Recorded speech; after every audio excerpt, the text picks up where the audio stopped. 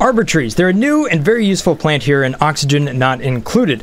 However, if you've ever looked into the question of what it takes to turn lumber into something useful like power, oxygen, or water, it's actually a much more complicated topic than it first appears. So at first glance, this looks incredibly complicated, and it is, but don't worry, I actually have a whole flow chart and everything, so we're going to break this down and run through it step by step to understand the two different things that are going on here. And what is actually happening here is I'm taking lumber up here on the top left, and I'm outputting cool oxygen right down here. So this is producing oxygen at 12 degrees Celsius, and it's also giving me a little extra power. So how am I doing this? Okay, so the first thing you need to understand here is that there's two different systems that are connected here. We have an ethanol loop over here on the left, and then we have a cooling loop that's kind of crazy over here on the right. So let me explain what's happening on the left here. Essentially, we have arbor trees that are growing up either planted or wild. In my case, they're going to be wild. That gives off lumber. We use the ethanol distiller right here, and that outputs ethanol into its liquid tank. That liquid tank then feeds the petroleum generator down here, which can burn either petroleum or ethanol. The polluted water drips out of here, and then we run it through a water sieve like this to output water. The excess power can be stored or distributed in batteries and whatnot. And what we're also getting out of the water sieve down here is polluted dirt by converting filtration medium, which is like sand or regolith, and that's how we get polluted dirt out of it, which can then be run through compost and gives us the output of dirt. So per my arrangement back here, and based on the calculations, for every 1 kilogram of lumber burnt, we produce 134 watts, 188 grams a second of water, 341 grams per second of dirt, and we use up 38 grams a second of filtration medium, and we're also producing heat inside of our base at the rate of 14,500 DTUs. Now I made all my calculations here using a spreadsheet over here, and essentially what I'm doing here is calculating the duty cycle.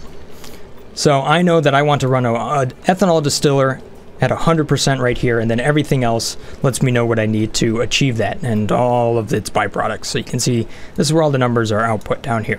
So what this lets me know is that if I wanted to do planted trees, I would need 3 planted trees, or if I were growing them wild, I would need 12 of them. So when it comes to planting arbor trees, I actually made a video just yesterday that talked about how you can use pips to plant them in farms and make them set up like this, or like this up here, essentially. So you can check that video out in the top right. Ultimately, it's not too hard to actually plant up a bunch of arbor trees and make that work. So while this loop seems relatively straightforward and that amount of heat really isn't that bad, there is a catch, and that catch is in how the water is output from the petroleum generator. So if you take a look at this and you look at the details of this by clicking on this and then mousing over the polluted water, it says it will be at least 40 degrees Celsius or hotter if the building is hotter. So if you've played Oxygen Not Included for a long time, or if this is just new to you, this is a very important detail because it's new to the game. Because what we have now is that we have a minimum temperature that it will be output at, plus anything extra. So trying to keep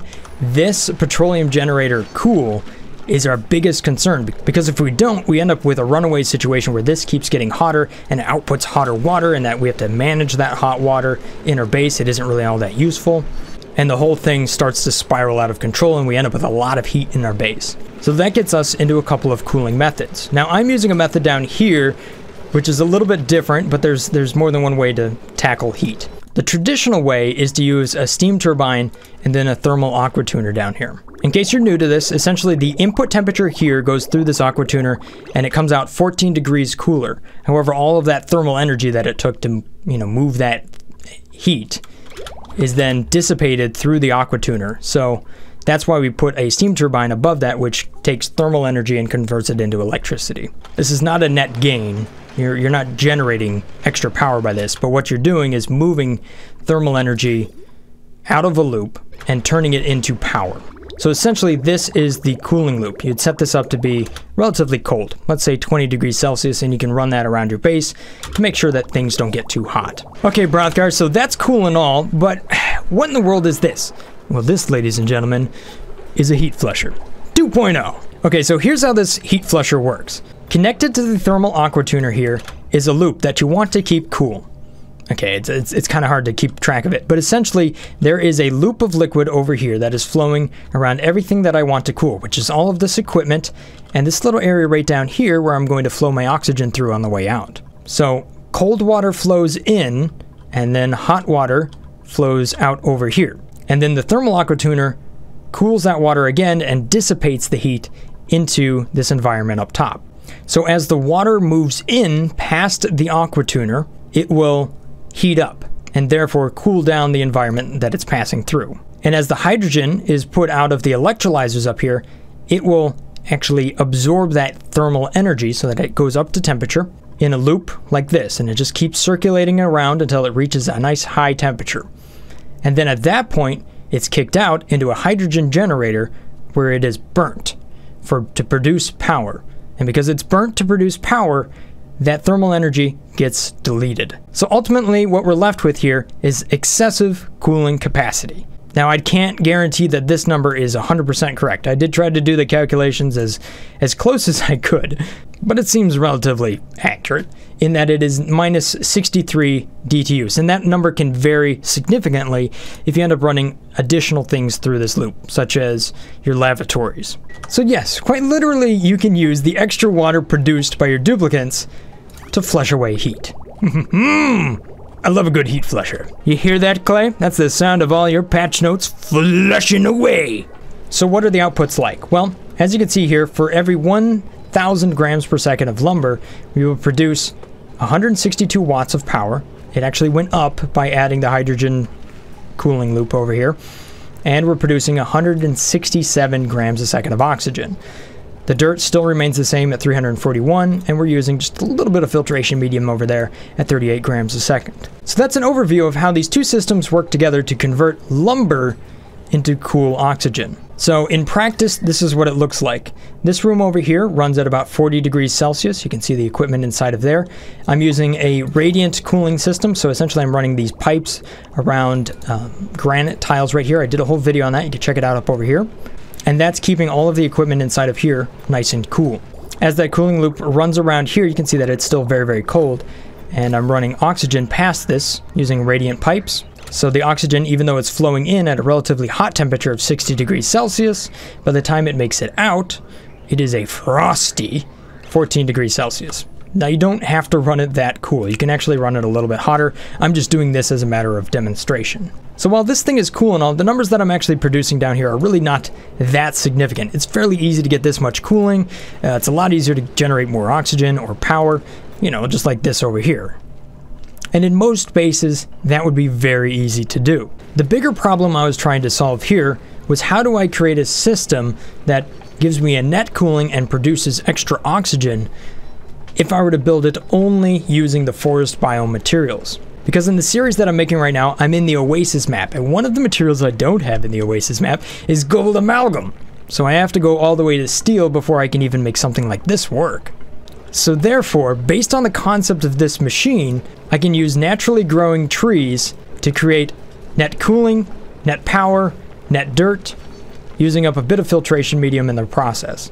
So essentially what this means is that using nothing more than the starting forest biome, I should be able to build this machine and have a small self-sustaining base that can last thousands and thousands of cycles. That is until we eventually, somehow, possibly, maybe never, run out of filtration medium. Considering it's the Oasis and 50% of the map is sand, and I can refine things like rock into sand, that probably will never happen. Alright, so the metals used in this arrangement here contain 0 high temperature stuff, so it contains no gold amalgam at all.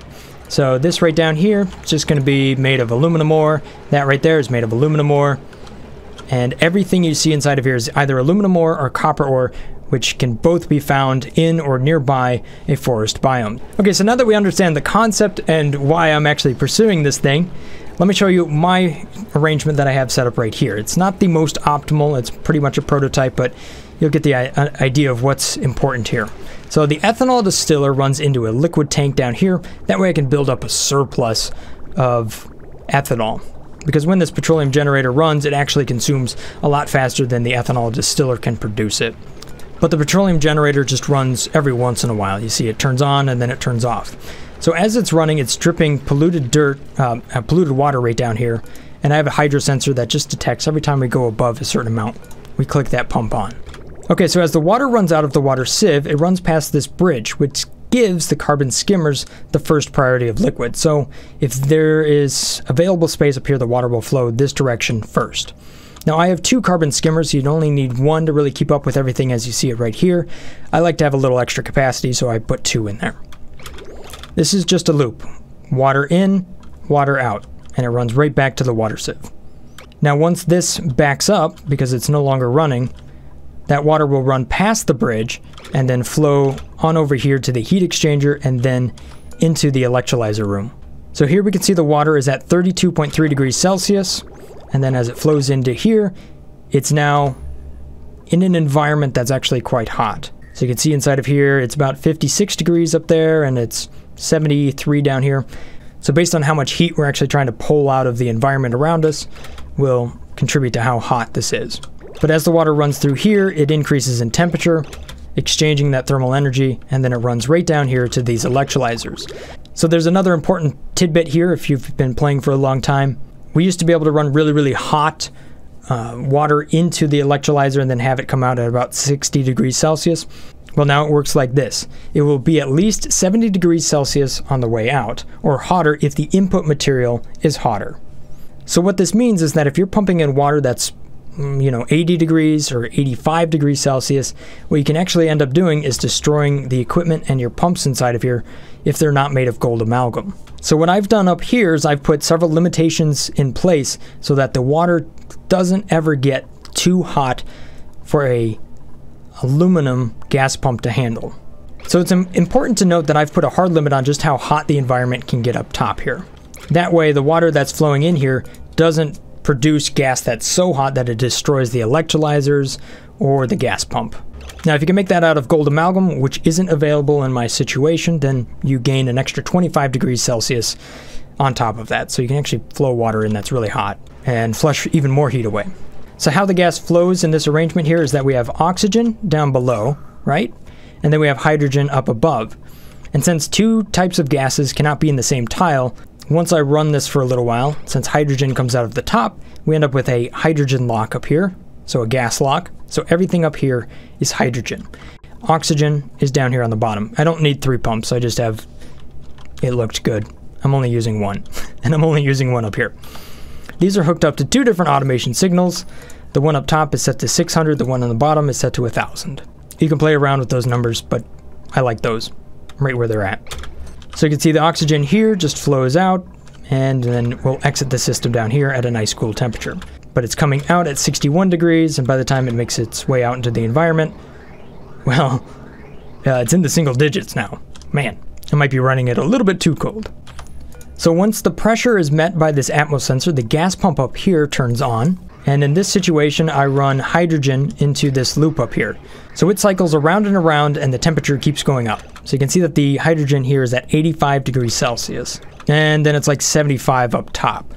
So note that I'm bringing in the pipe and it's only at the top here, since there actually is a temperature gradient. It's hotter at the bottom, 85 degrees, and then it's like 80 at the top. So as that loop runs around and around, I have a gas pipe thermal sensor right here, and it's looking for anything above 80 degrees Celsius. So once that gas becomes hot enough, which it should be right about now, that sensor activates a gas shutoff valve, and then the gas flows out of here and then runs into a hydrogen generator where it gets converted into power, and we remove the heat from our system. Now there's probably 1,000 ways to set up your power grid. This is just kind of how I set mine up in this example here.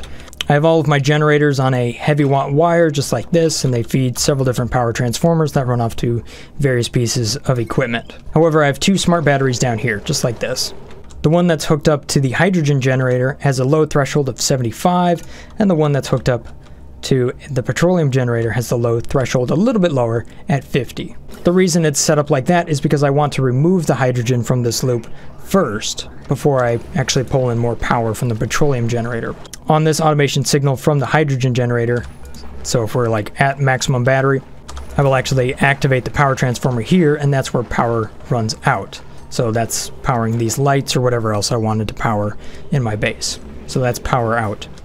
But like I said before, there's other ways to do this. Ultimately, all you need to do is keep this equipment cool, and then you output some nice cool polluted water, and you can scrub away all of the carbon dioxide. So if you want to use something like a steam turbine, or maybe ice machines, or maybe have a cold biome, all of that can replace all of this stuff. So yeah, it's a complicated arrangement, but you know what? It was a fun puzzle to figure out. And we'll see how it works in my next playthrough when I try to tackle the Oasis map. So there you have it, guys. If this looks like the channel for you, maybe consider hitting that subscribe button. I'll see you again next time. Stay awesome, guys. Peace. Brothgar out.